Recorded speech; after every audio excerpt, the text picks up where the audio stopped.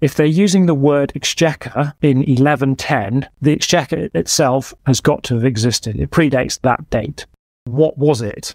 It appears that it was more of an event in its early forms. On an annual basis, public accountants, predominantly the sheriffs, would have to have their accounts heard at the annual audit. Audit, obviously Latin for hearing. Now, that's where we get the word exchequer from. The black and white exchequer cloth that was laid over the exchequer table on which the accounts were laid out. The barons of the exchequer would formally charge, in a legal sense, those who were responsible for collecting the king's money.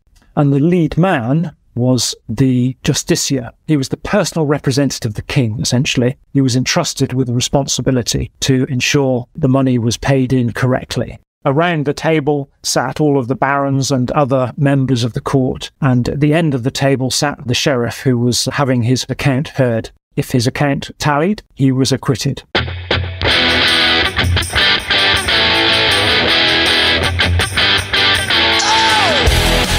This is the MMT Podcast with Patricia Pino and Christian Riley. Hi, I'm Christian Riley and welcome to the Modern Monetary Theory Podcast. You can find us on Twitter at MMT Podcast, and you can support the show by going to patreon.com/MMT Podcast. If this is your first time hearing about MMT, you might want to listen to our first 3 episodes for an introduction, which I've linked to in the show notes, along with some other things that relate to this particular episode. And as ever, I've linked to where you can support this podcast financially via patreon.com/MMT Podcast. Support starts at $1 a month or £1 a month or whatever the equivalent is wherever you live. We're 100% listener funded. Your financial support really helps keep the show going, and your support in other ways, whether it's by recommending us to other people or just by listening and spreading the word about this stuff, really helps too. A big thank you to all of our supporters so far, and thanks as ever for the time you put into understanding MMT. Let's dive in. Welcome one and all to the MMT Podcast. I'm Christian Riley. And I'm Patricia Pino.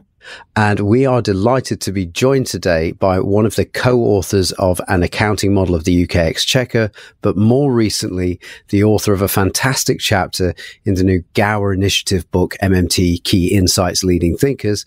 It's our pleasure to welcome back to the show, Richard Tye. Hi, Richard. Thanks for inviting me. Nice to be here. So, Richard, your chapter, which is entitled Credit and the Exchequer Since the Restoration, is a short history of government finance since the Restoration, including how the Bank of England came into being and how it evolved, if that's the right word, into its current shape. But before we get into that, can you tell our listeners why you thought this story was so important to get out there? So, really just to put everything in terms of the modern system into a historical context. So when Andrew and I first set out on researching the accounting model, we agreed that Andrew would focus on the modern literature and I would focus on the old literature. I already had an interest in it as I'd read books like Christine Desand's book, Making Money. I'd also read a history of the Bank of England, and that gave insights and lots of references to other material, primary source material, parliamentary reports, etc., a lot of which I eventually got hold of myself. So it became a kind of hobby of collecting all these things together and reading through them and trying to unpick the workings of the system. Therefore, when it came to writing the accounting model, I added a lot of the appendices to it about the history of the system. And when it came to the Gims asking about, could we contribute chapters, I thought that the history was a very fitting lead-in to the modern system and giving it context. And it uncovers a lot of the language used in the modern Acts of Parliament. I mean, particularly we talk about the Exchequer and Audit Departments Act 1866. There are a lot of bits of language in there, phrases, words that come from the ancient system. And even today, there are vestiges of the ancient system in the modern system in terms of people, positions within government, the Bank of England. So I just thought it was a very fitting thing to do, and hopefully it stimulates some interest. It is great to read where it all came from and see history rhyming, as they say. In the chapter, you start the story in the era of what's called free minting. Now, when was that and what was that? Okay, so we've got to really talk about the history of sterling coin. So we're going way back to 8th century, essentially. And if we take a step back even further, we know from various charters that exist that pre-8th century English kings accepted contributions of tribute in kind. So you're talking things like livestock, cheese, butter, honey, but obviously it had limits. And at some point, a more sophisticated system came into being, and the record of sterling then appears around about the late 8th century under King Offa, who was King of Mercia, the Offa of Offa's Dyke. So the pound sterling came into being as a unit of account in basically Anglo-Saxon times. And there has been no break in pricing in pounds, shillings and pence since that time. It's a continuous history. Was that originally based on silver, by the way? Yes, it was. Yes. So the coinage was minted from silver, essentially. I'll come to that in a second. So in the early days, the only denomination in circulation was the silver penny. And it's a unit of account that begins as soon as it's accepted by count or by tael, face value, not by the weight or the fineness of the silver contained in the coin. So they were counted units of value that enabled, I suppose, relative pricing of goods and services. So when it comes to the free minting system, we have to move forward from the 8th century and come up into really the time of the 12th century, so under King Henry II.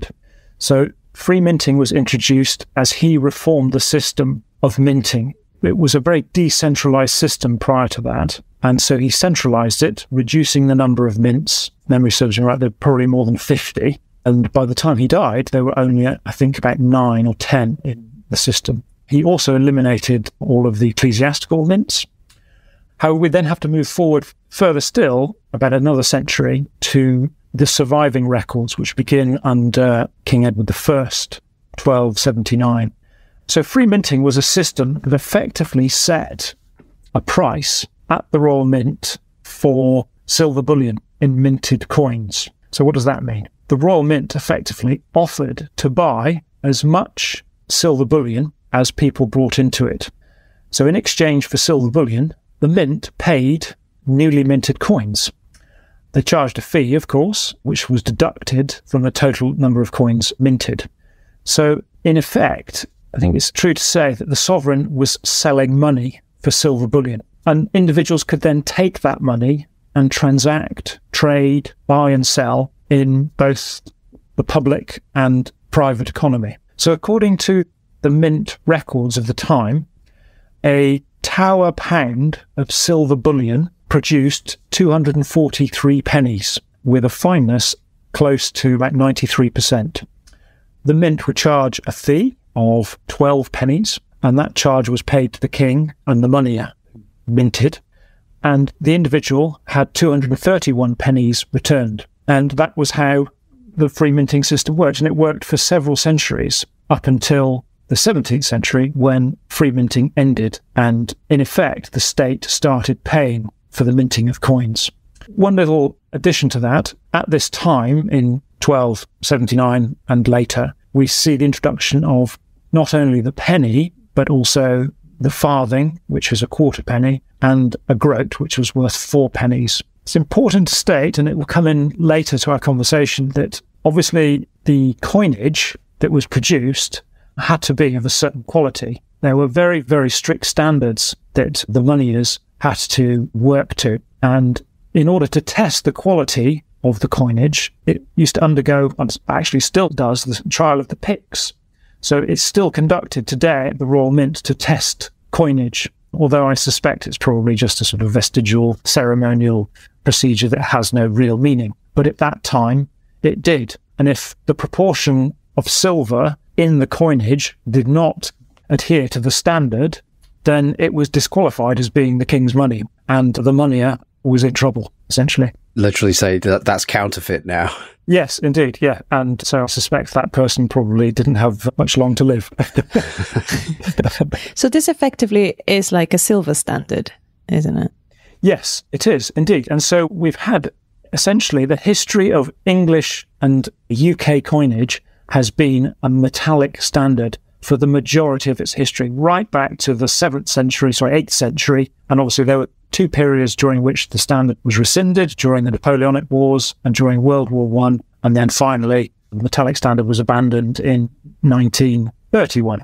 So do we know what predated that silver standard? Yeah, so the person who writes about it, that I certainly have a record of, is Christine Dessin in her book, Making Money. And she talks about how they weren't necessarily minting coin. What they were doing was they were renovating the coin that existed. So it was a remnant of the Roman times and of Roman money, but also European money that was coming in from the continent. And so if memory serves, and again, I'm happy to be taken to task by it, but if I remember rightly, that's predominantly what was going on. They were basically reminting money that came in from the continent and using those. So this is a little bit like today being a dollarized economy, maybe, just like your money comes from elsewhere. Yeah, indeed. I'm not sure, actually, because from what I've read on that topic, a lot of that money was actually coming from Spain.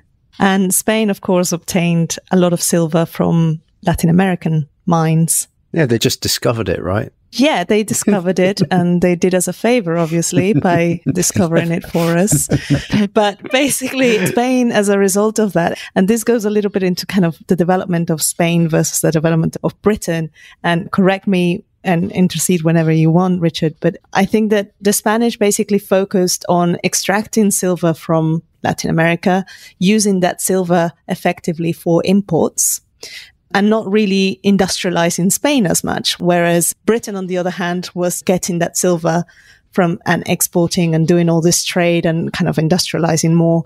So there was an influx of silver to Britain as a result of that. And I've obviously studied it from an inflation perspective. And I read that this influx may have caused some problems in terms of the value that was fluctuating quite dramatically. Is there any truth in that?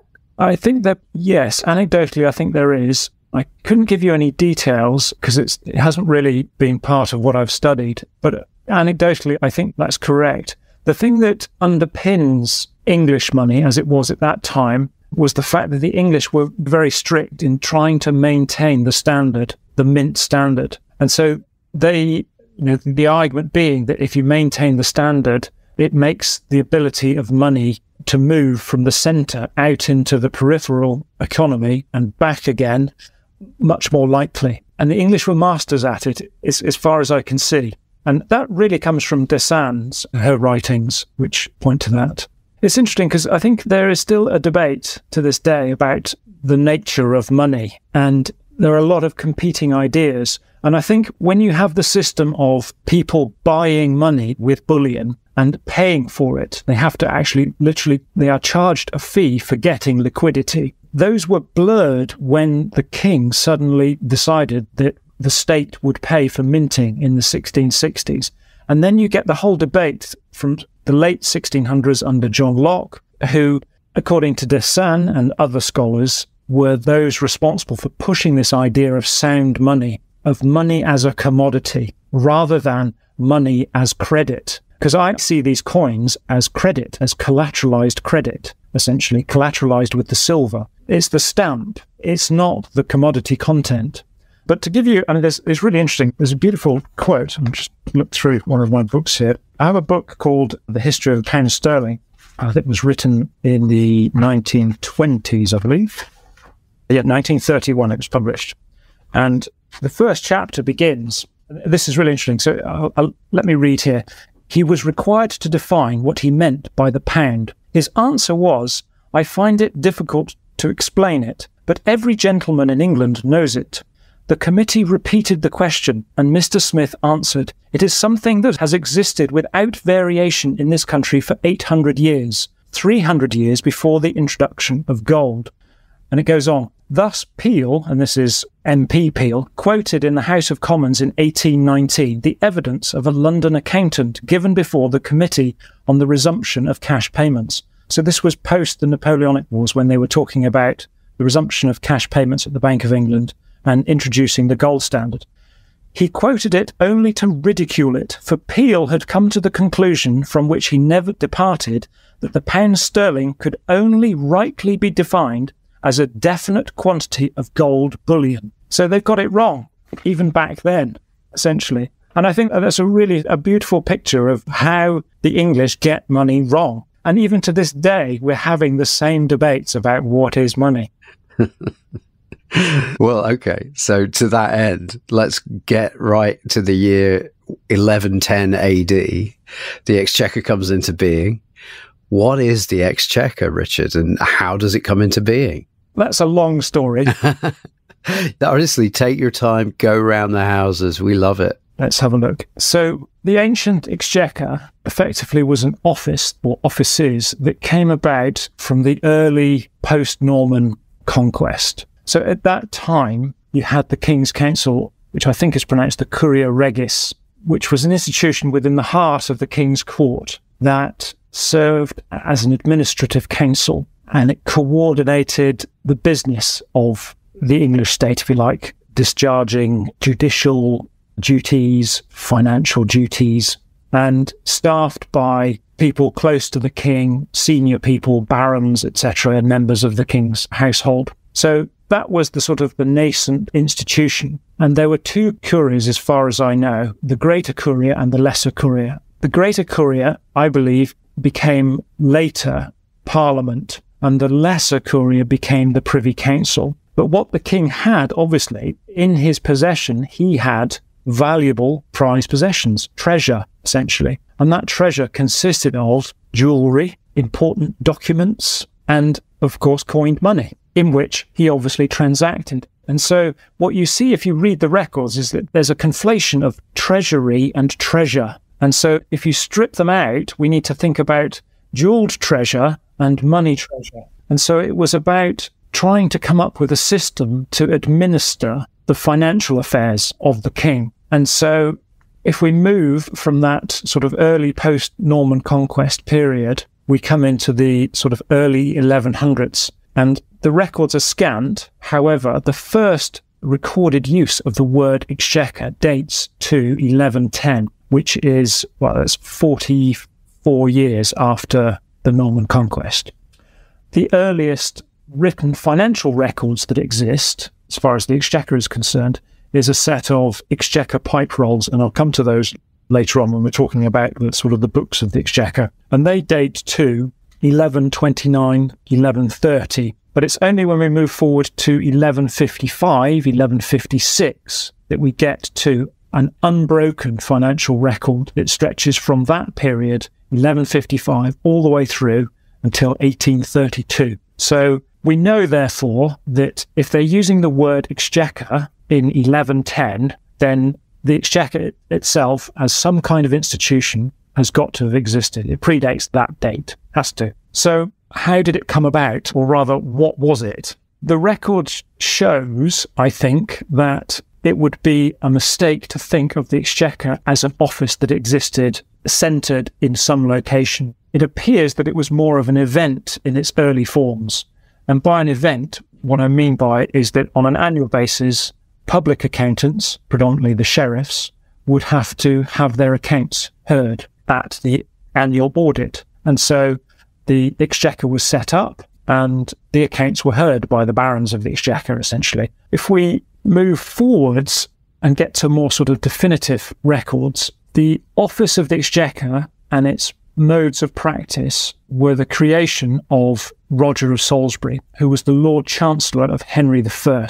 And it was under his leadership that the administrative system that defined the accounting, the type of accounting is called charge and discharge, that the people who worked in the exchequer, the whole system was set up by him. So we're talking in the mid-1100s, essentially. And that system lasted through until 1834. It went through various evolutions, but it effectively was extant until it was completely abandoned. And the exchequer today no longer exists as a separate office. There are vestiges, as I said earlier. So the system that he set up is described in a fantastic treatise, which is called The Dialogue of the Exchequer, which was written by Richard Fitz-Neal in 1177. And it's a unique administrative treatise, a great historical work. It was written in Latin, and it details the workings of the Exchequer, the officers presiding there. It talks about the collection of revenue, the keeping of money, and the issuing of money, and also importantly, the auditing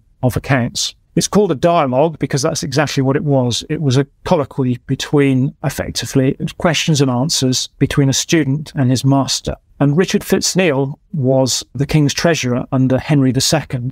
He went on to become Bishop of London, I believe, until he died in about 1200. And so from his account, we get detailed descriptions of how it actually worked. So that the Exchequer was divided into two courts. There was the Upper Exchequer and the Lower Exchequer. The Upper Exchequer was established as a court of audit whose function was to scrutinise effectively the financial accounts of public accountants. It's very legal in the sense that, and actually from the Upper Exchequer, we do get the English judicial system, essentially, as part of it. And so the language associated with it, associated with charge, discharging accountant, has very strong legal connotations.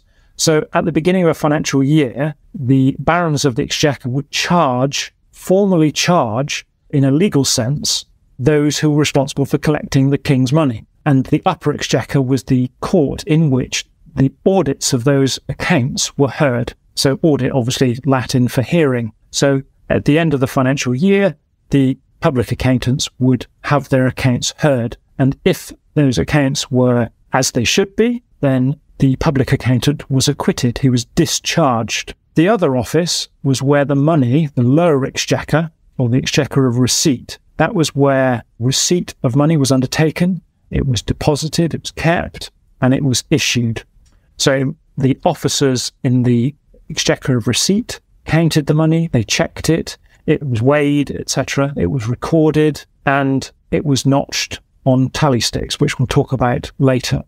So there's a beautiful saying about it. What was found in the Upper Exchequer to be due was paid in the lower, and what had been paid in the lower was accounted for in the upper. So it was a sort of system that beautifully circular, and it was self-checking, essentially. If we look at the Upper Exchequer, the people who presided over the Upper Exchequer were what the dialogue describes as the king's barons and the great men, and they oversaw the process of the audit on the Exchequer table, upon which was laid the Exchequer cloth. Now, that's where we get the word Exchequer from. It's from the Exchequer, the black and white Exchequer cloth that was laid over the Exchequer table, on which the accounts were laid out at the audit.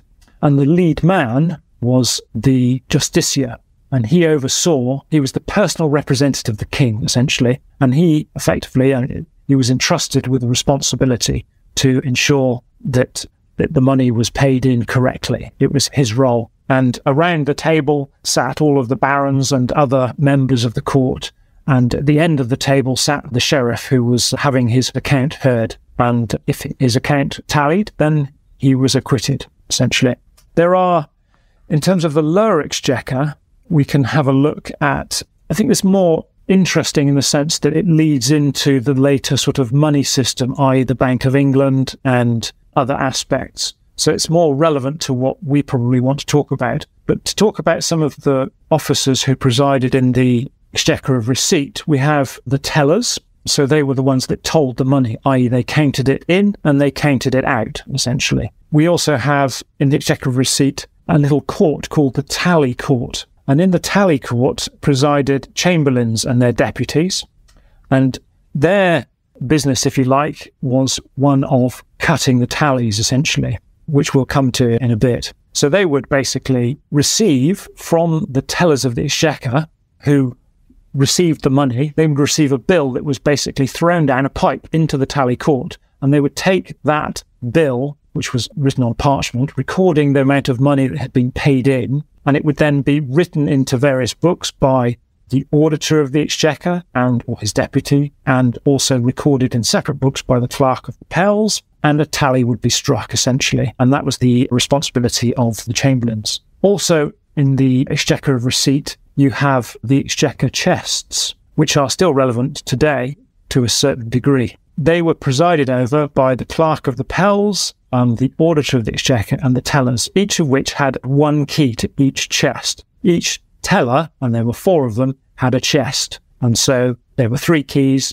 and they would be able to open the chest at the end of the day and either take money in or leave it in to be stored overnight for the next day. So there's a lot going on there, but it's a really interesting and long story. But we still see, as I said before, vestiges of that old system in today's system. Well, you touched on it there. We've been teasing this since the beginning of the episode. And this is like one of my favorite things about the history of money in terms of the actual debt and credit instruments being used at the time. And the way you put it is England's economy was based on twigs. So tell us all about these twigs. So again, this is a long story, but it needs to be teased out because it is actually very interesting. So, well, what is a tally stick? A tally stick, as I've alluded to, was effectively an accounting device. It was a record of money paid in to the exchequer. Now, you can imagine we're talking about a time of near universal illiteracy. Numeracy obviously probably wasn't very good either. And so you had a very visual, physical record of what had gone on. Not only that, it was also encrypted in the sense that you not only had matching notches, but you also had matching grain of wood. So it's very difficult to counterfeit. So the tally was an accounting device, essentially, struck by the chamberlains of the tally court in the exchequer of receipt. And it was a duplicate record of an amount of money paid in by public accountants. As I said earlier, under the system of charge and discharge accounting, what a public accountant would do is he was summoned to the exchequer twice a year, once at Easter for an interim payment, and which was known as the proffer, and a final payment at Michaelmas, so end of September. And also the Michaelmas summons was where he would have his accounts heard. So a tally stick that he'd received would be presented at the audit, and that would be part of his legal acquittance, proof of payment essentially, formally discharging the tax collector from the taxes he owed the king. So we've spoken a little bit about how money was paid in that coinage would be presented to the tellers. The tellers would write it in what was known as the waste book. They would write a bill on a piece of parchment that would then be thrown down the pipe into the tally court. The tally stick would be struck. So it was made from a hardwood, hazelwood. It was rectangular in profile. So if you cut it across its length, essentially, or sorry, through its length, you would have a profile that was rectangular. And it varied in length. Some of them were 3.5, 4 inches long. And then latterly, some of them were well over 5 feet long. So if you look at the profiles, if we think about the profile, rectangular profile, you'll have two short sides, top and bottom, the top being the obverse and the bottom being the reverse side. And obviously you've got two sides, left and right. On the obverse side and the reverse side, you had notches cut into the stick. And they were basically to express the monetary value of the payment that the public accountant had made. So the dialogue of the Exchequer details the strict rules according to which the notches were cut.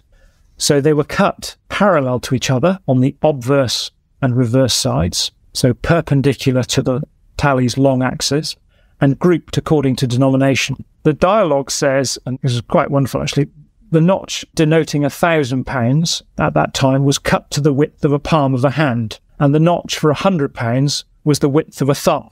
£20 was the width of a little finger, and £1 the width of fat barley corn. And 1 penny was essentially just a single cut. Don't bring me any of your slim barley corn, please. I want a fat barley corn. You'll be glad to know that later on inches were substituted as a unit of measure, so it became a little bit more scientific. But effectively what you had was the notches on the obverse side, so the top side, expressed the principal money value of the tally. So if you had a tally for, say, I don't know, £230, for example, the top side, the obverse side, would have two notches for £200, and the remaining lower value denominations would go on the bottom, on the reverse side. So once the notches had been cut on both sides of the tally, details were scribed on either side of the stick, such as name, date, etc., and other details. And that was written in Exchequer Latin. And that was a thing. The Exchequer had a really archaic system that lived on all the way through right until the end. they wrote in their own type of Latin, which is totally indecipherable as far as I'm concerned. I don't speak much Latin anyway. Was it Boris Johnson Latin? It was even more esoteric than that, I think. This is shocking to me. People involved in finance using esoteric language. Could it possibly be to obfuscate anything? Making things obscure there? No. Indeed. So from there, what they then did was they would make a short cut, a vertical cut made halfway through the thickness of the tally. I'm creating effectively a cross cut. And then the tally was cut lengthways through the notches to the cross cut, basically splitting the stick into two unequal lengths, effectively creating a duplicate record of the notches. Okay? So the longer portion of the tally stick was called the stock.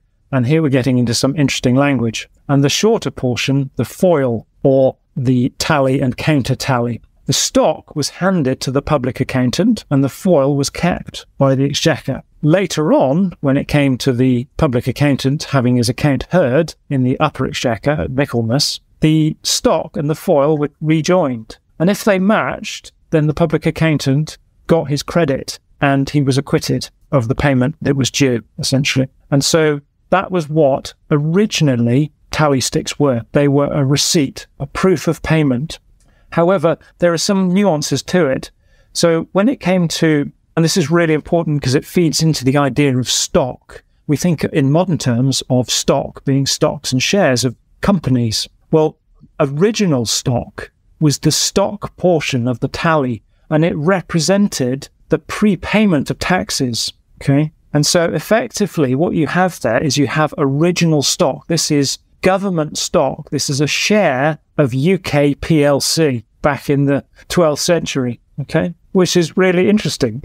And you think about tax return, or you think of rate of return. This is where all this language comes from, because effectively the public accountant is returning his tax to the upper Exchequer to have his account heard. So all of this feeds through into contemporary finance. Just to inject a bit of MMT there, and like you say, you can pay your taxes with a tally stick, right? Yep. And so in trying to make a modern day equivalent or trying to draw parallels with MMT, we would say money is what the sovereign demands in payment of taxes. So we can call this money, right? That's a bit of a stretch, but I see where you're coming from, because effectively the money's already been paid. So in the ancient system, the coinage has been handed over. And so in this sense, it is credit, essentially. You have credit at the audit when it comes to its proof of payment, essentially. We can add a little bit to this in the sense that when the coinage was paid over, there were various ways in which it was accepted or not accepted, as the case may be. So, for example, there are three ways that the Exchequer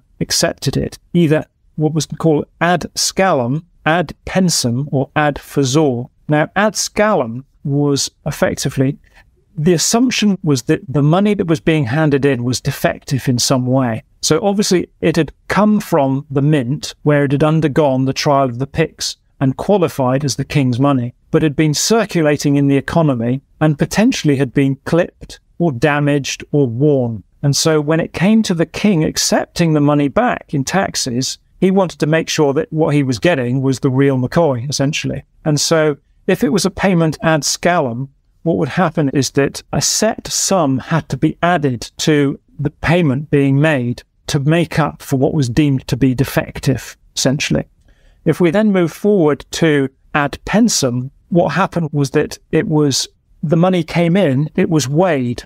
And if a set number of coins, say 243 coins, was weighed and it didn't weigh £1, then additional coins had to be added to the pile in order to make up the amount, essentially. Thirdly, we have a system of payment called ad fasor, which is where the money is taken in, but it's actually blanched. It's melted down again into an ingot so that they can actually test the silver fineness and compare it to a standard pound weight. Now, what this meant was that when it came to tally sticks being cut, that a memorandum tally was first given until the trial of melting it down had been conducted and the fineness of the coin being paid was tested.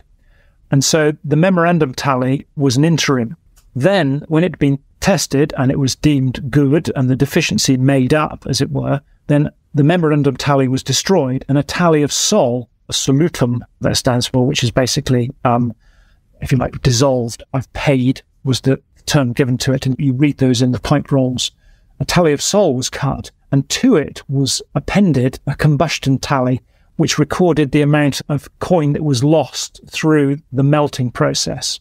So these are little things that are added on to add detail to it. Now, the tally evolves through time as the sort of administrative system evolves, becomes more complex. But also, as we've already alluded to, the system was reliant on having silver coin. And if you didn't have silver coin, then you were in trouble. So how did the king get around this problem?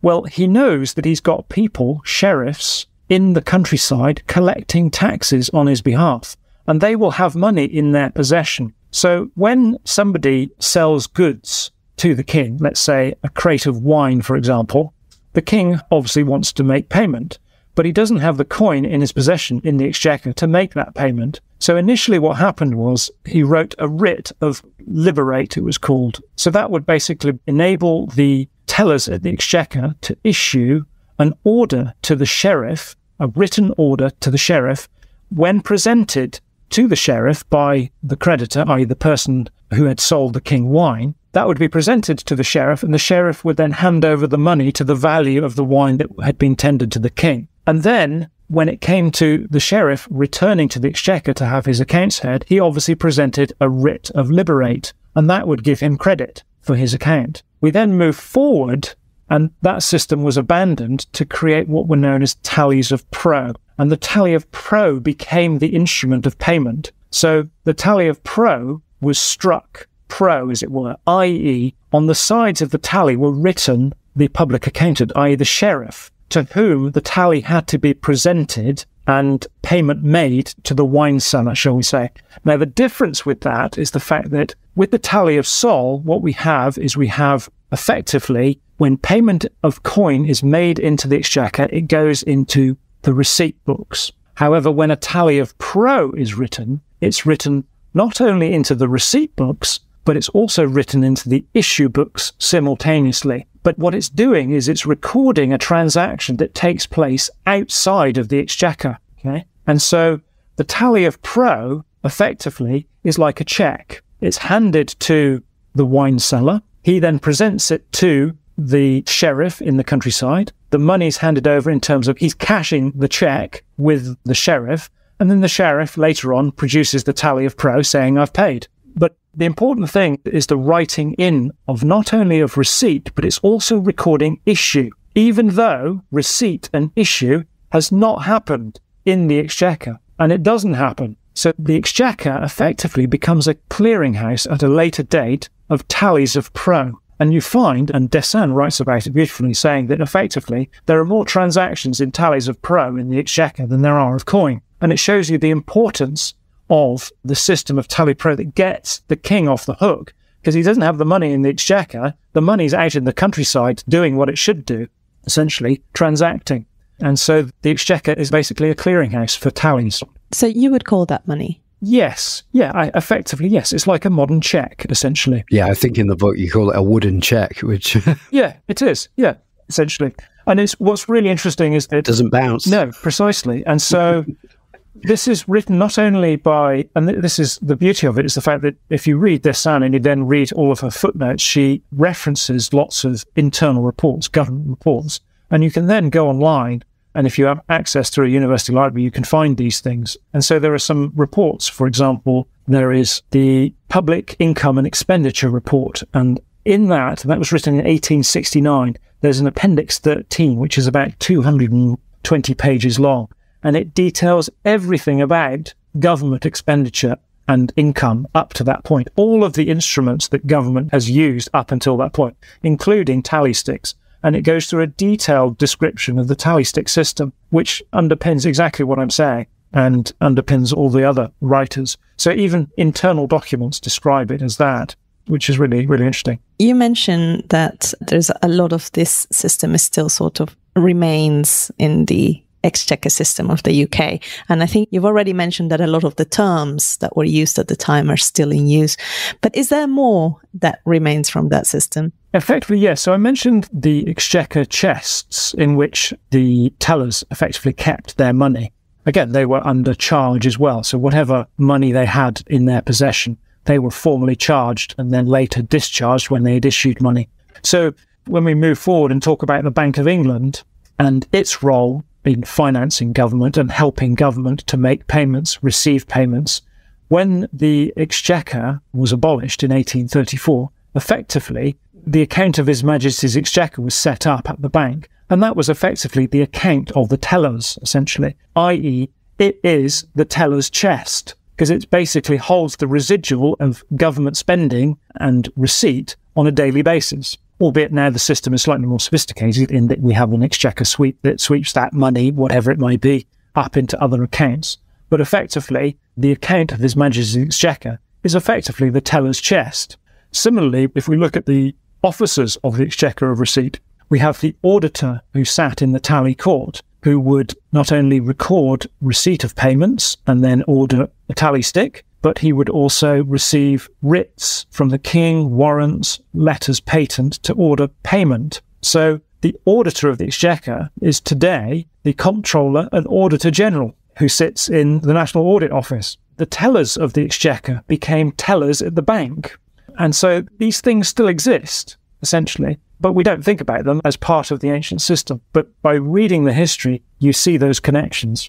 Because you touched on it there, maybe we should move on to that. And well, actually, before we get to the Bank of England, in 1672, there was this event known as the Great Stop of the Exchequer. So when Charles II came to the throne in 1660, I think it would be, he had a problem because he was fighting the Dutch, essentially, and he was short of money. So one of his members of his government, a chap called George Downing, who is the person Downing Street is named after, he basically was a great financial innovator, and he put together what became known as the tally of loan and treasury order system. So another evolution of the tally stick was the tally of loan.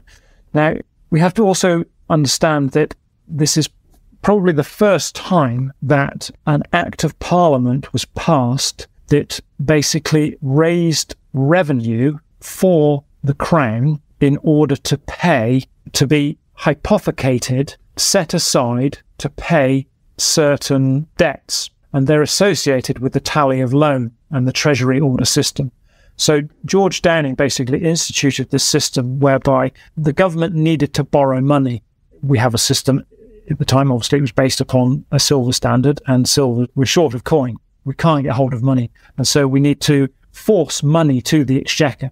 So how do you do that? You basically issue a favourable loan that allows you to charge or pay interest. So the tally of loan and treasury order system was set up to invite subscriptions, money into the Exchequer that the Exchequer could then spend on fighting the Dutch-Anglo wars. So what happened was people paid money into the Exchequer, and whenever you paid money into the Exchequer, a tally was struck, and this was called a tally of loan, and it represented the amount of money that you had subscribed to the loan or that you had lent to the government. On the side of that, in order to give security to those subscribers, a treasury order was drawn up. Now, a treasury order was just a piece of paper that basically said, we will pay you this amount of money. And each treasury order was numbered in order of payment, i.e. so if you were the first to pay a first subscriber, you were number one on the list. And then all the subsequent subscribers, 1, 2, 3, 4, 5, 6, and so on. So that would basically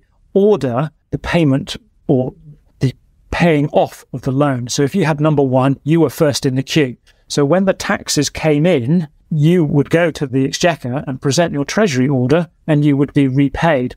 So it was a system that effectively enabled and gave security to people who were lending money to the Exchequer, which obviously the king needed to prosecute the war and build a naval fleet, etc. And when you talk about they're lending money to the government, are they lending coined money, not bullion? No, it's coin. It's already coined money. So this system was instituted, and then as it went forward, other Acts of Parliament were issued that extended the system, so the tally of loan and treasury order system. And what we find is that the system became abused. And so what happened was that the Exchequer was effectively issuing treasury orders to the government's paymasters. And the paymasters would then use those as credit out amongst the nascent goldsmith bankers. And they would raise loans based upon what were known as fiduciary orders. And so the government just started issuing these fiduciary orders,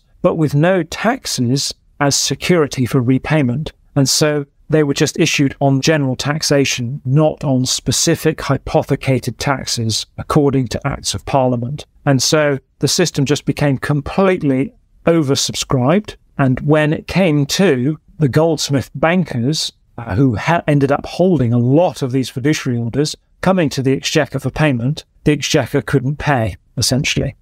Now, I wrote about it in the accounting model at the end, and it's an interesting story because it's shown as an example of the fact that the government actually defaulted. Well, it was the king that defaulted because government, or rather Parliament, hadn't instituted national debt at that point.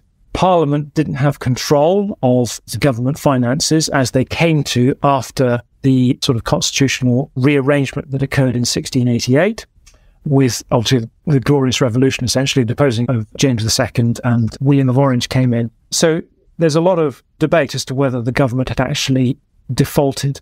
And I don't think it's true to say that's the case on balance. Yes, it was a default, but it was a default by the king. However, it wasn't a default across the board. The tally of loan and treasury order system continued working in the background. And indeed, some of the payments that were required on the fiduciary orders were made. However, they were suspended and then brought back in. But then the king wrote what are known as letters patent, which are open letters, essentially, stating that he would make payment at some point. And so the stop of the Exchequer, as it came to be known, is obviously infamous for the king effectively defaulting on the fiduciary orders. But later on, there was a court case called the case of the bankers. And so there was an agreement eventually meted out such that those that had suffered the king's default would be paid. And indeed, pretty much everything was paid back, but it wasn't fully redeemed until well into the 1700s. This makes me think about the closing of the gold window in the 70s. It's just, they learned by then, instead of going, okay, we're broke, they just went, we just decided like dollars are worth dollars now. Precisely. And that's what's really interesting about it, is the fact that if you think about it, had they just made fiduciary orders payable in taxes, then the system would have worked and the goldsmiths could have just handed them in and their tax accounts would have been credited. But they didn't do that. They didn't think about that. And of course, what you have here effectively is the Exchequer acting as a bank, issuing effectively money in the form of fiduciary orders. And if you take that thinking one step forward, if this system of fiduciary orders had worked, then there would be no need, as it later came about, for the Bank of England. The Exchequer would have turned into a bank, and the Bank of England would have never been a thing, most probably, which is a definite tragedy. Yeah, absolutely. Yeah. So we've got to this point now where it's like, okay, the Bank of England is born, and this is 1694. Bank of England's established in 1694. And you write that the principal loan from the Bank of England to the government was £1.2 million. And my question to you at that point was going to be, how did that work in nuts and bolts terms? If that's the Bank of England's credit to the government, I suppose the Treasury. I think I'm asking, did the government then have what we would call a reserve balance or something like that at the Bank of England? No. Okay. So what it was, effectively, the incorporation of the Bank of England was by an Act of Parliament, and it was what's known as a Ways and Means Act. Now, Ways and Means Act is just an act that raises taxes. So just as described earlier with the Tally of Loan Act, whereby taxes were raised and hypothecated towards paying the Treasury orders, which were alongside the tallies of loans, it's a similar system. So the Ways and Means Act of 1694 basically granted His Majesty rates and duties on the tonnage of ships and upon beer and ale and other liquors, essentially. And with that, if you then go on reading below those clauses, it basically enables the incorporation of a bank to do the business of, or the incorporation of a company to conduct the business of banking. Okay. And it invited the subscription of £1.2 million. And subscribers were buying stock of the bank. They were buying shares in the bank. So those that bought stock had a claim on the company, not on the government. And in return, the government, in raising these taxes, would pay an annuity to the bank. And that annuity amounted to £100,000 a year. So £96,000, which was 8% interest on a £1.2 million loan, and then management fees, an annual management fee of £4,000, bringing the perpetual annuity to £100,000 a year. So what happened was that as soon as the bank was incorporated, its shareholders had share certificates. Because it's a bank, it effectively wrote out notes and handed those notes to the Exchequer, which the Exchequer then paid into circulation. So it paid creditors, essentially. And the asset of the bank was the loan, essentially, that the government had taken out, essentially. And that was what backed it. And it effectively, all it did was it just paid the interest on the loan. And the capital, the principal capital of the loan, could only be repaid by order of Parliament. And so the Act essentially gives the bank a charter for 11 years through until, which would be 1705 from 1694. And that would allow the bank to conduct the business of banking for 11 years. So it was a joint stock company, and it was basically paid up share capital and dividends accrued to shareholders. But the bank had no power of control over the loan. That was only by Act of Parliament. And if government requested that the loan be repaid, then there would be a year's grace, after which the corporation would cease to do business, essentially. So that was how it worked, effectively. So in terms of money being transferred to the Exchequer, it was effectively the bank's notes. So sealed bills and banknotes were handed into the Exchequer, and the Exchequer basically spent them. Now, what's interesting is that it wasn't until 1698 and 1699 that two Acts of Parliament were passed that enabled the Exchequer to accept the bank's bills in taxes. Okay, so you can imagine that that would give great strength to the bank's notes, and indeed it did. But it was a temporary measure, so it was only for a short period of time which the Exchequer would accept the bank's notes in payment of taxes. After which, once those Acts of Parliament lapsed, that was the end of the system, essentially. And it wasn't until a lot later, until 1816, the bank's notes were formally accepted at the Exchequer in payment of taxes. At that time, why was it temporary? Were they experimenting? I think it was an expedient. So part of that period, there was a lot of financial problems going on, not least caused by the government's decision, under the advice of people like John Locke and others, to enact what was called as the Great Recoinage. So there was great debate at that point as to whether money was the commodity or whether money was the count, essentially, i.e. the face value of the coin. And I'm afraid the commodity argument won over. And because the coinage had become debased in terms of its silver content and gold content, it was decided that we need to recall the coinage and we need to bring up the entire stock of coinage to the acceptable standard.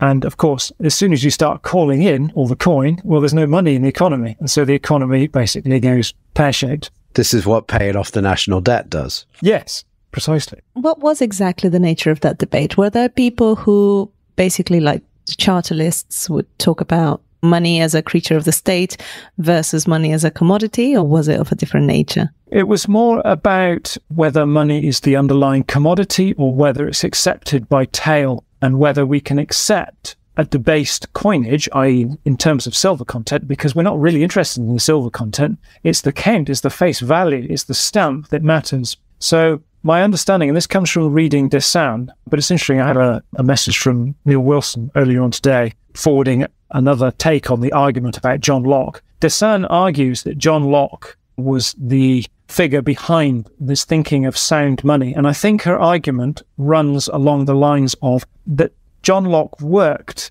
in the international sphere. So why would that affect his thinking? If you think about it domestically, so if you think about coin traveling domestically, transacting domestically, it could only work if it transacts by tale. And indeed, that's exactly what it did. it would be face value, because people out there, they don't have a set of scales to weigh money. They don't have a standard to compare it to. They can't melt coin down and compare it to some standard. So it has to travel by count. But if you move into the international realm, if you have a coin stamped with the English king's head and you live in France, it's worthless as a coin of the King of England. What you're interested in is the commodity content. And so if you're working along that border, as I understand John Locke was, working in the international sphere, you're going to see money as the underlying commodity, not the face value. And so I think that's perhaps, and I'm happy to be contradicted, I think that's probably part of the reasoning for his thinking that money is commodity. And it goes back into that quote that I gave you from The History of Sterling about Peel in Parliament. It just became completely infused English thinking. Money is the commodity. It's not a unit of account, a circulating unit of account. So that's where I think the debate was centred around. And Locke won the argument, and hence we had the Great Recoinage, which was devastating. It caused a lot of problems. But it led, as things always do, to innovation. And we come on to things like exchequer bills, which was a way of trying to supplement the money system until the recoinages had occurred and the money was basically pumped back out into the economy. This reminds me of people talking about, I know that Warren talks about when Russia shut off their central bank, they just turned the computers off in, I think, the 90s. So there was no activity happening. People just improvised and the businesses were trading what they called arrears. Yes, indeed. And it was the same, I think also there was a story that came out of Ireland, the Republic of Ireland back in the 70s, where everything, I think there were strikes. And so the banking system just shut down and everybody carried on transacting with checks. They just went to the bar and a check was written and that check just circulated. Yeah. And people innovated. And it was only until the banking system reopened that suddenly it was like, oh, well, we can start clearing things now. So, yeah, it's dangerous for banks to shut down, actually. Yeah, quite. People start working the system out. Yeah. How little do we actually need you people? So, as I read it, there was a very slow evolution in the relationship between the Bank of England and the Treasury over time. It wasn't codified in law from day one. Can you tell us about that? So that's really quite interesting because obviously it comes into today's system. So I wrote a few notes up earlier on today before we came on. So obviously what cemented the relationship first off was obviously the first loan of £1.2 million following the bank's incorporation.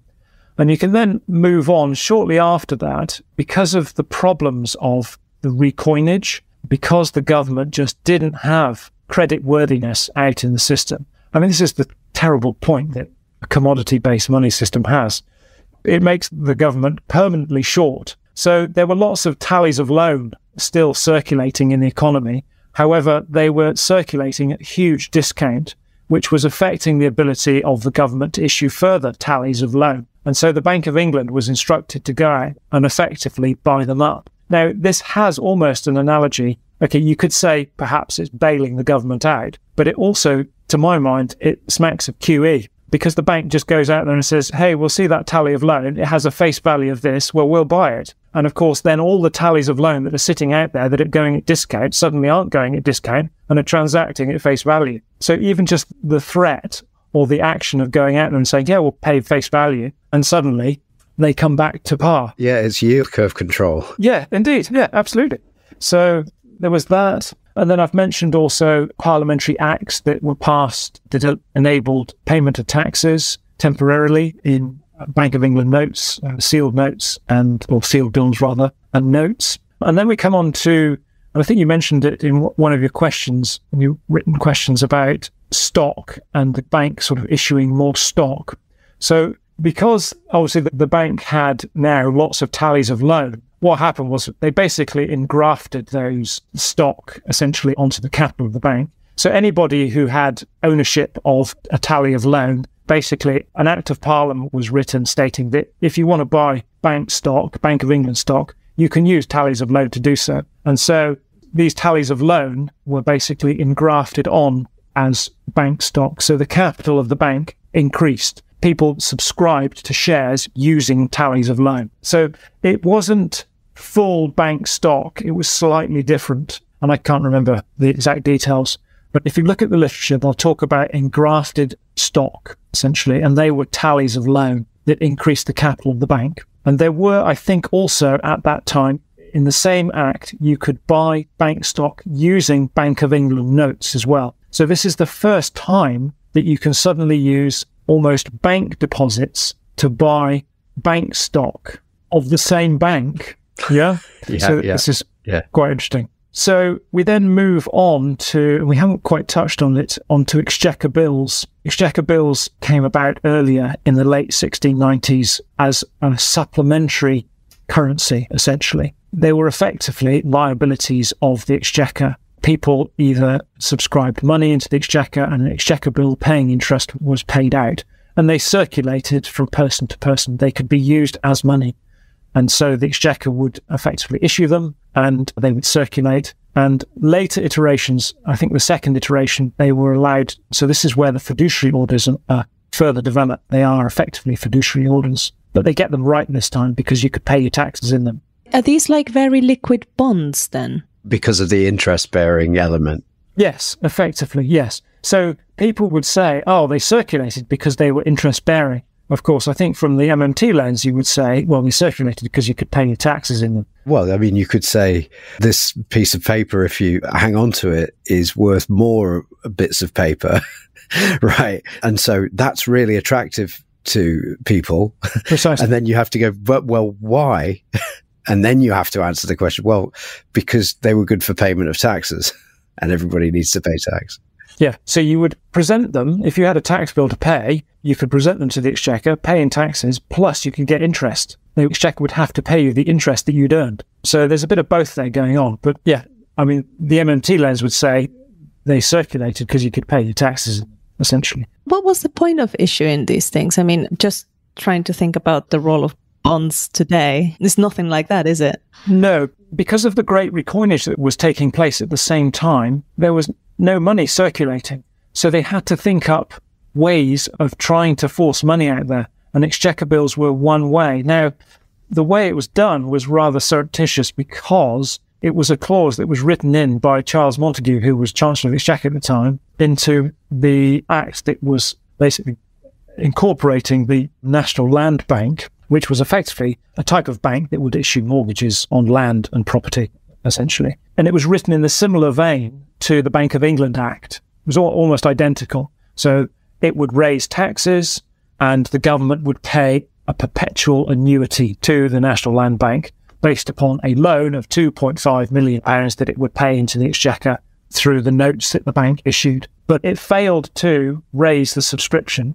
It was a total failure in the sense that they wanted to raise £2.5 million. I think they only raised about £7,000. Is the introduction of these pieces of paper a way of making money more endogenous so that you wouldn't have these crises developing? Well, it's exogenous in the sense that it's being pumped in by the government.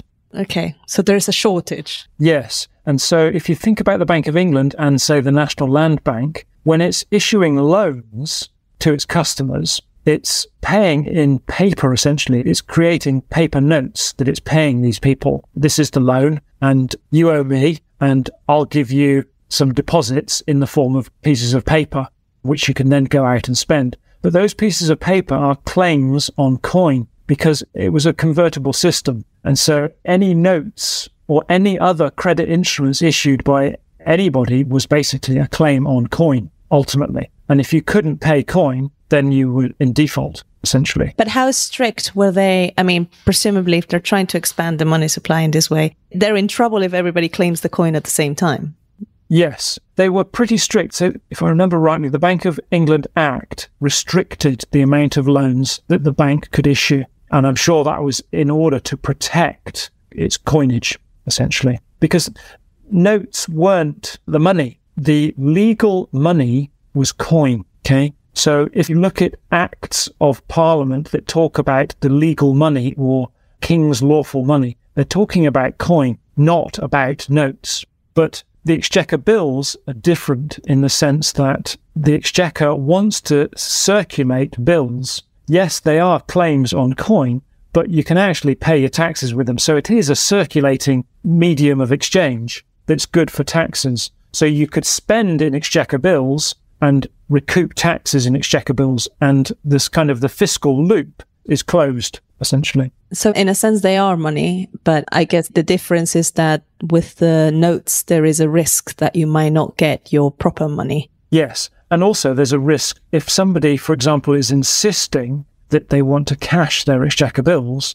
i.e. get coined money for them, that there isn't any coined money, in which case you could say that's a default. But most people were happy to accept exchequer bills. Now, what's interesting about it is the fact that when exchequer bills were the sort of the second, third iteration of exchequer bills, because they still hadn't cottoned on to this idea about taxes being payable in exchequer bills underpinning the system, they strove to they contracted with trustees who would circulate or aid the circulation of the exchequer bills. So what do I mean by that? What they did was they got people to subscribe coin to a group of trustees who would manage the coin and manage the circulation of the exchequer bills by enabling their encashment, essentially. So if people out in the economy had exchequer bills, there was a group of trustees who were on hand, if the exchequer couldn't, to cash them as required.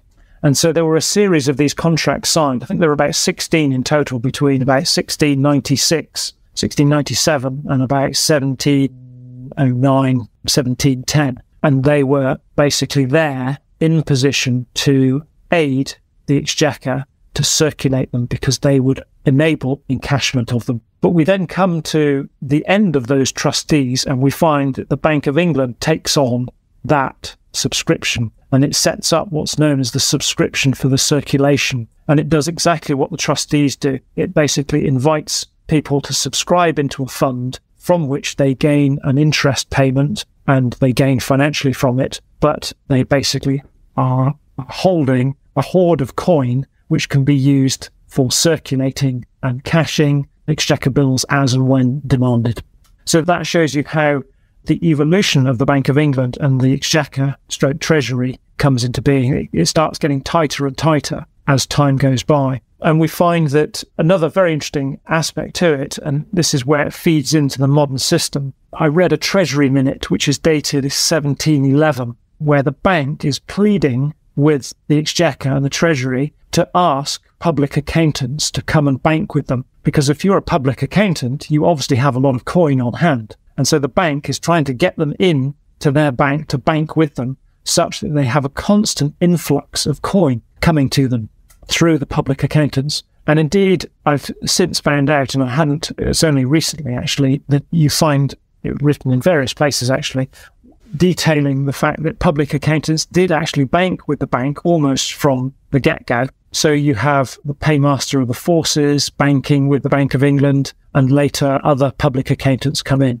And they held a lot of money with the bank, effectively in cash, in coin. And we then come on to a very interesting aspect of the sort of close-knit relationship that develops with the bank, whereby we see the Bank of England sends a bank clerk. We don't know when it started, but it's in minutes of evidence given in 1780 and repeated later on in 1831, describing the fact that a bank clerk attends daily at the exchequer and effectively runs the accounts of the teller at the exchequer. And what they do is because all the public accountants, both the paymasters and the receivers of taxes, are banking with the bank, they basically make their payments through the bank. In order for the public accountants to pay money in, what they do is they go to the bank and they ask the bank to raise a cancelled banknote, debit their account, and then they take the cancelled banknote to the exchequer and hand it to the bank clerk attending in the exchequer, who then makes a record of it and credits the tellers of the exchequer with that amount. And then the process of a teller's bill goes on and the tally stick being struck, etc., still continues.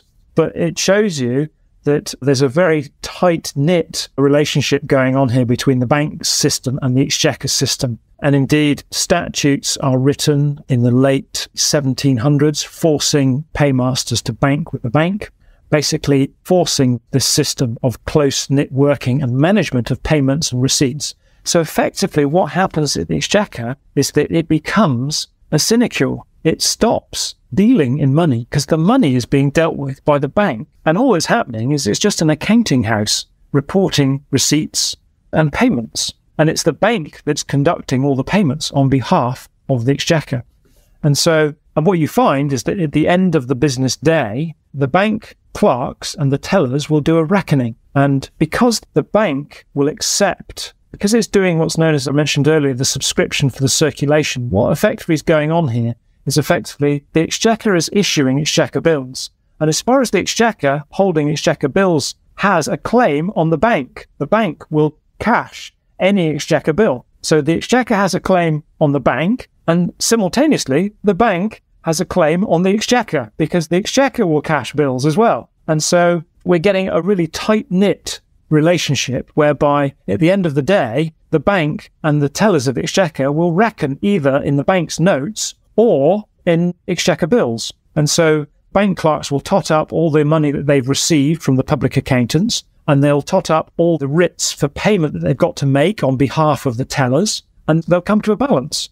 And they'll either input money, if it's in favour of the tellers, then they'll put Bank of England notes or Exchequer bills into the Exchequer chest, or alternatively, the tellers will pay the bank clerks the residual amount to the bank clerks, and the bank clerks will take that back to the Bank of England at the end of the day. And this feeds into the modern system whereby we then abandon the Exchequer chest, we abandon the tellers, and in 1834, we basically have the Bank of England making all payments for the government. We just, hey, let's write it down instead of like passing bits of paper backwards and forwards. These could just be columns in, say, a book or something. Yeah, indeed. Yeah. And so, as I said earlier, the Exchequer chest becomes the account of His Majesty's Exchequer at the Bank of England. And that's it. So we're around the 1720s now, and there's a section in your chapter with the heading, A Sinking Feeling. And you write that a visceral desire to eliminate the national debt started up pretty much as soon as the first bank credit was issued. Tell us about that section. Yeah, so we're talking about funds here. And this is interesting because this feeds into, I suppose, the nature of the national debt.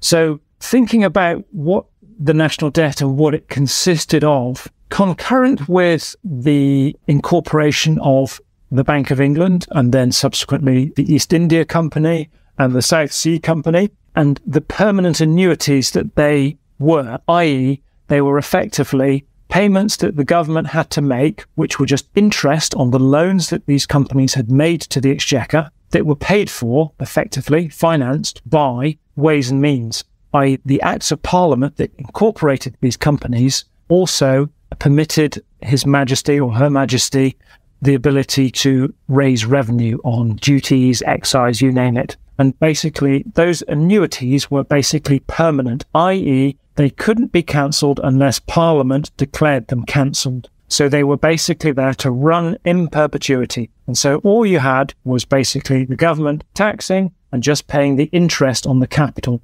never paying off the capital. You then had also in that period what are known as terminable annuities. And you had, I think we mentioned possibly earlier on, tontines, which were another type of annuity, essentially. And these were terminable in the sense that at some point in the future, they ran for a certain period. And once they'd ran for that period, that was them cancelled and gone. There was no, as it were, payment of principal. It was purely interest. Okay, so this is what was known as funded debt. So the taxes that were raised by these Acts of Parliament were basically hypothecated, hoarded in certain funds, okay? And these funds received money and then paid them out when the annuity payments were due. However, of course, sometimes they would have a surplus, okay? And those surpluses were then siphoned off into what were known as sinking funds. And the terminology here is the fact that obviously you float debt, and to get rid of debt, you sink it. Okay, so that's where the terminology comes from. So any surplus that was made on these funds after the annuities had been paid would be siphoned off into the sinking funds and then would be used to pay off some of the capital of some of these debt instruments, essentially. And so those were known as funded debt. Now, through time, a lot of these annuities were consolidated, and about mid-century, so mid-1700s, they became consols were first issued, I think about 1751, 52, I can't remember exactly. And so they were consolidated government stock. And these were perpetual bonds. Again, the principal, the underlying capital of these things was never to be paid off. It was just the interest. So the question comes, and this was a great debate that took place later on, as to what the purpose of sinking funds were. Why are we paying off the principal of these instruments when the principal is never meant to be paid off? And we're actually classifying the national debt as the underlying capital of these instruments, when in fact we're not ever intending to pay the capital off. All we're doing is paying the interest. So isn't the national debt purely the interest on the principal, not the principal? And this was a debate that took place. And obviously it didn't win the day because we carried on having sinking funds right the way into the 20th century. And indeed, I mean, I think when it came to the act that established the National Loans Fund was basically the end of sinking funds. I think they declared them basically, this is a complete waste of time. However, you could probably envisage the current system actually as an automatic sinking fund, the way it's run. So we have funded debt. We also have unfunded debt. When we talk about unfunded debt, we're saying that it's not funded by any Ways and Means Act, i.e. an act that raises taxes that's basically hypothecated for the paying off or the paying of interest on certain debt instruments. And a lot of those unfunded debts were exchequer bills. And it was exchequer bills that were consolidated into consols. You then have floating debt, which is basically debt that requires paying off in an immediate period, as it were. So this is where sinking funds come from. It's the idea that we have these funds, we have surpluses, and we can use the surpluses to pay off the underlying principal. But as I said, there was a great debate as to why we were doing that. And so in the early 1700s, you had various funds. You had things like the aggregate fund, the general fund, the South Sea Fund, and you had sinking funds. So any surplus that arose on the former three were then pumped into the sinking fund and then paid off. But of course, it never really worked. So if we roll forward towards the sort of 1780s, another sort of watershed moment, there's a realization within government at that time that the system that they're running is grossly inefficient, totally bloated, and is not fit for purpose. And the government sets up a commission to investigate what is actually going on. Because at this time, it's important to understand that I think for probably about 60 years previous, possibly longer, they hadn't drawn up any accounts of government proper to show, well, what's our expenditure and what was the revenue. They just didn't do it. Like a little cottage industry that they'd started up and like, maybe this is important. Maybe we should keep track. Precisely. And so what they found out was when they started investigating the system, they brought people in to give evidence. And so there are a group of reports. I'll just try and find the name of them. So this is, yes, a report of the commissioners appointed to examine, take and state the public accounts of the kingdom. And these started in 1780 under Edmund Burke, the great conservative. And basically, they brought people in to give evidence. So, i.e., they didn't have a clue what was going on. So can you tell me what's going on? And so they found that public accountants, i.e. paymasters and revenue receivers, were sitting on massive piles of cash that they were using for their own ends. And they weren't paying in and hadn't paid in and hadn't declared an account for decades. And so they decided that this whole system needed to be consolidated and basically reworked. And so this was the start of the reformation of the exchequer system. And this is where the consolidated fund comes from. So those three funds, the aggregate fund, the general fund, and South Sea Fund, they were all amalgamated into the consolidated fund under an Act of Parliament. And the consolidated fund that we hold dear today was inaugurated at that time.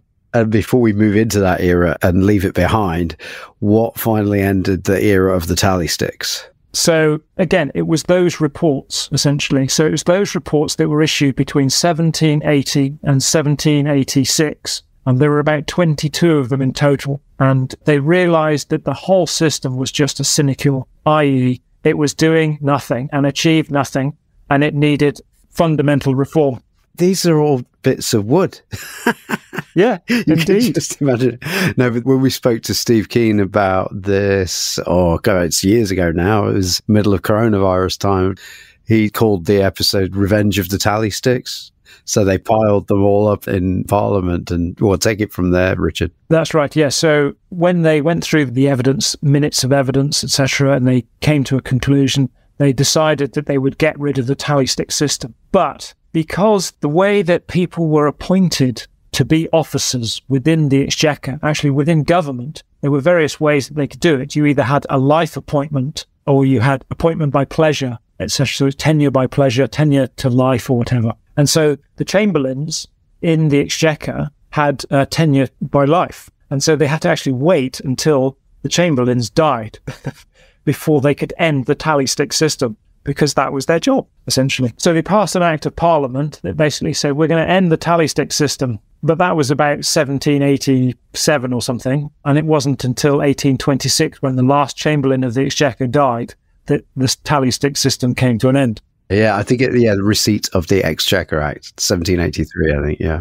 Yeah, that's right, yeah. And so, effectively, that was in 1826. And when it came to the end of the Exchequer in 1834, as you said, and you've alluded to it, they obviously had piles and piles of these tally sticks, the foils of tally sticks, that, well, what do we do with them? And so they decided that they would put them in the flues underneath the Palace of Westminster and burn them. And of course, they were so dry that they just burnt, and they burned and completely overheated the system. And then the whole Palace of Westminster caught fire and burned down. And that was the end of the tally stick and the Palace of Westminster.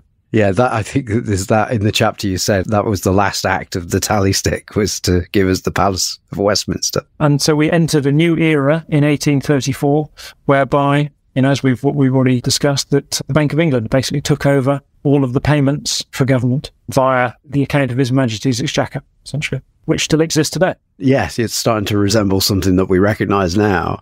So bringing us into the modern era, you write about how during World War I, the British government borrowed US dollars. Why did the UK government need to borrow US dollars at that time? Well, I don't know specifically, but my guess is that it would be to purchase weapons of war, essentially, that the US were producing. That would be the obvious answer. And so what it did was it borrowed from American financiers, Wall Street bankers, essentially. And it's actually really interesting because I've recently investigated it. I actually read on Twitter a little tweet by, Peter Hitchens. And he was talking about how the British government defaulted on these dollars that it borrowed. And that's true. It did default. But if you look into it, it's actually really interesting. And it's much more nuanced than that, than how Peter Hitchens was putting it. We borrowed from American financiers, but eventually that debt was taken on, I understand, by the American government. And we owed the American government. Now, I can't remember off the top of my head what that figure was. I think it might have been to the tune of about £800 million. Obviously quite a serious amount of money at the time.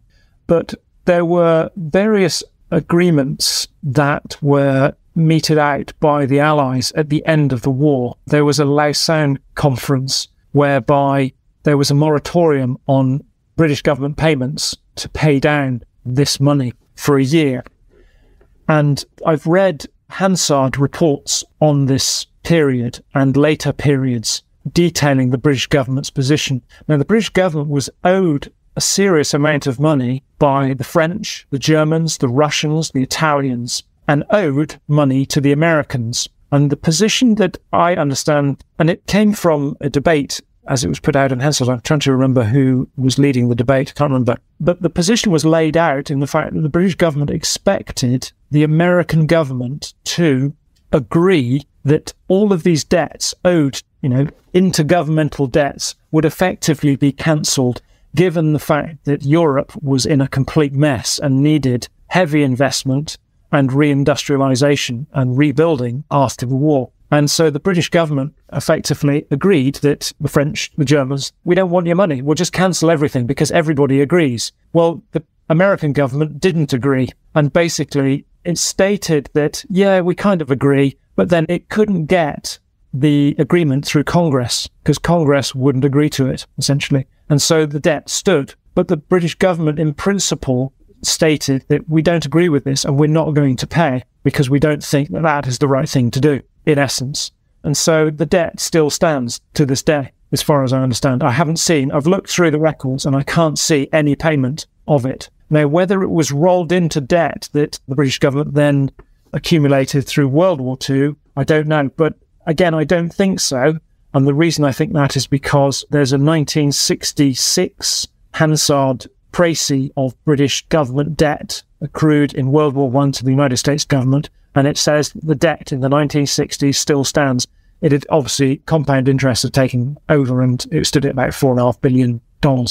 So I think that debt still stands. And I'm glad the British government didn't pay it off because I think that was the right thing to do. So that seems to me the position, as far as I understand. Again, if anybody's got any other information, then I'd be gratefully receive it. But I looked through the accounts and Peter Hitchens' position was, he said that the government was bankrupt and couldn't pay. And I refute that because the government basically carried on making payments in US dollars, in gold, in silver, and would quite happily have carried on paying. In fact, there was a whole detailed system of payments that were sent to it by the American government that would have meant payment would have continued through until the 1970s. But the British position was that we don't think this is right, and therefore we're not going to pay. And they made their last payment, I think, in about 1933. But it was only a token payment of, say, 7 million sterling or something. So jumping a few years ahead now then.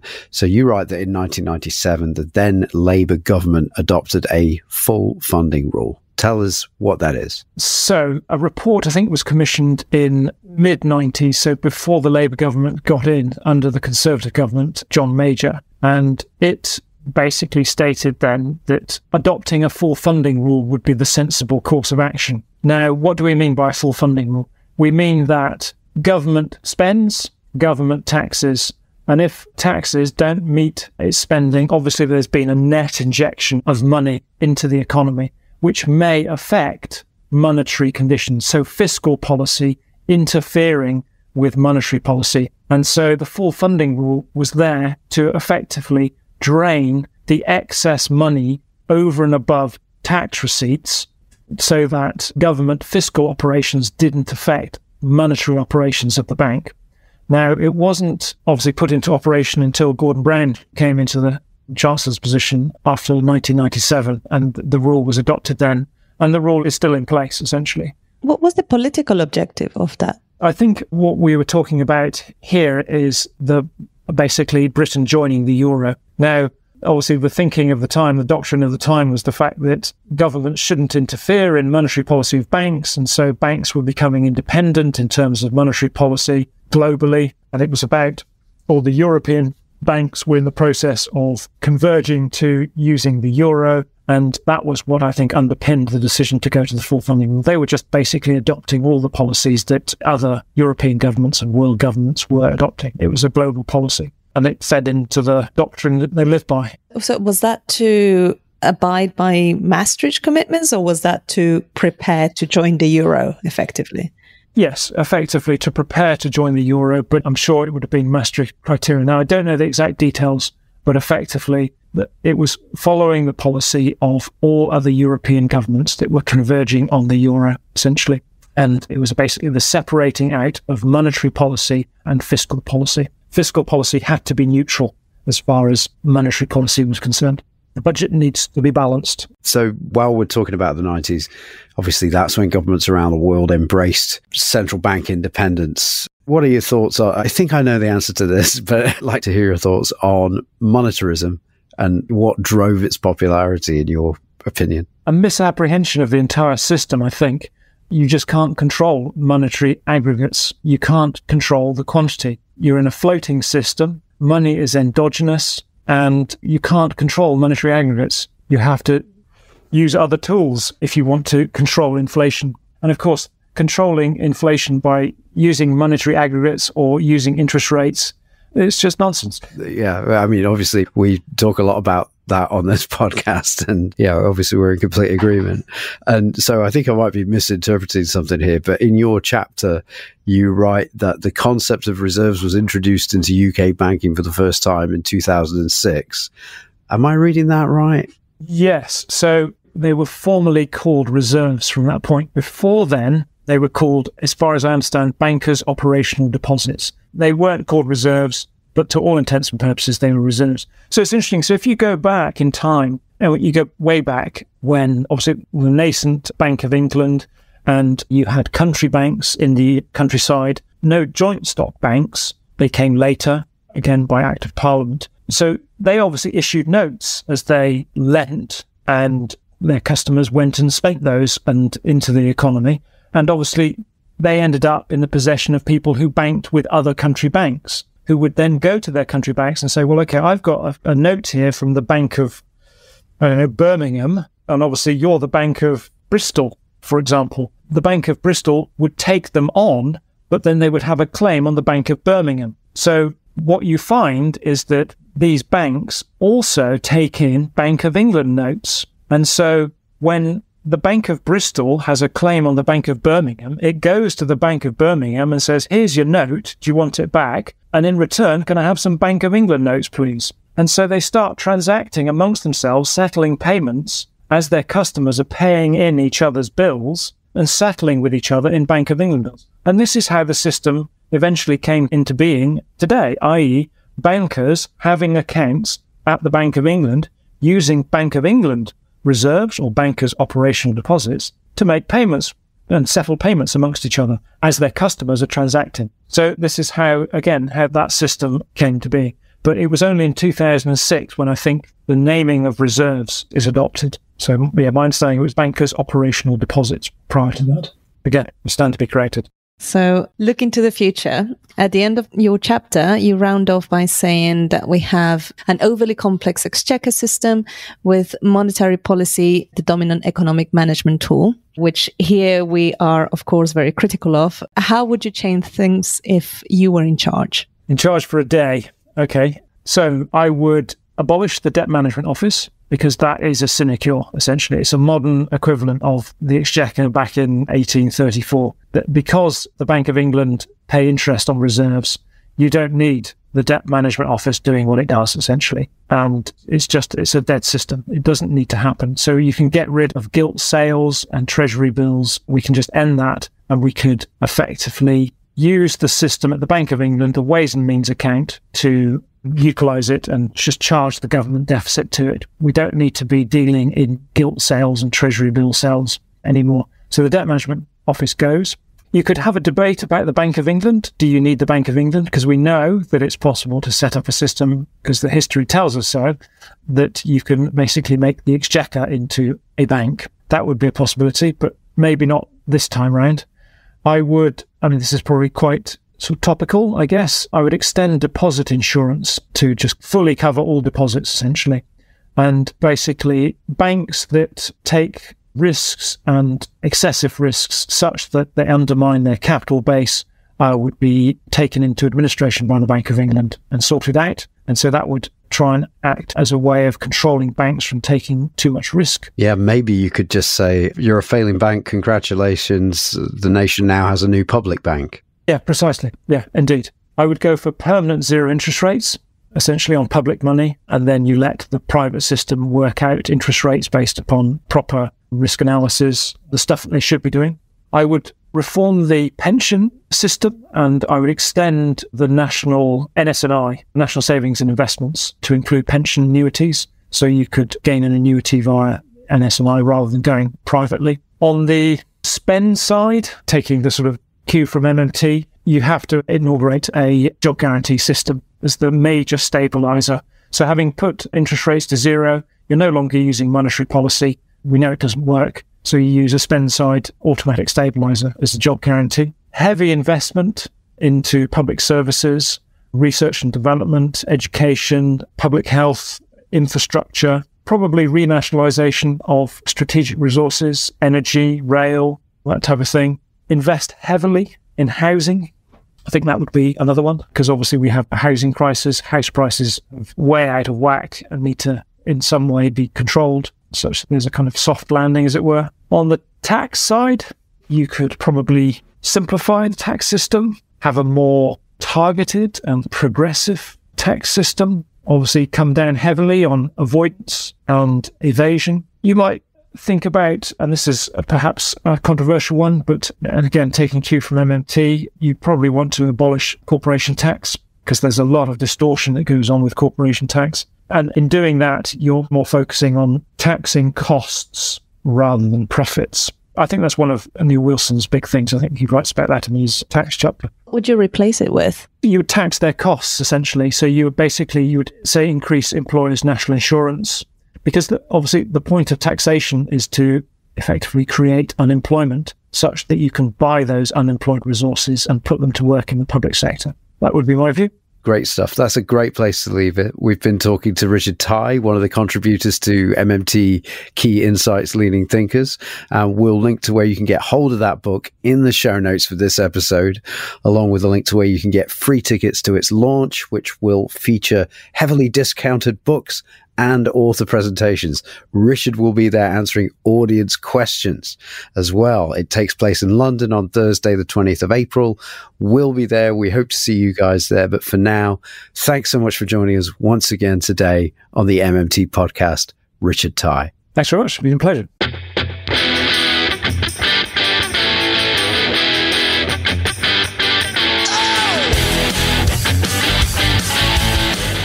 That was the MMT podcast with Patricia Pino and Christian Riley. Don't forget, you can support the show through Patreon, starting at $1 a month and get access to patron-only episodes. You can do that by going to patreon.com/MMT podcast. You can also find me on Twitter at MMT podcast, and you can find Patricia on Twitter at Patricia N. Pino. And you can email us at mmtpodcast@outlook.com. Thanks for listening, and we hope to hear from you.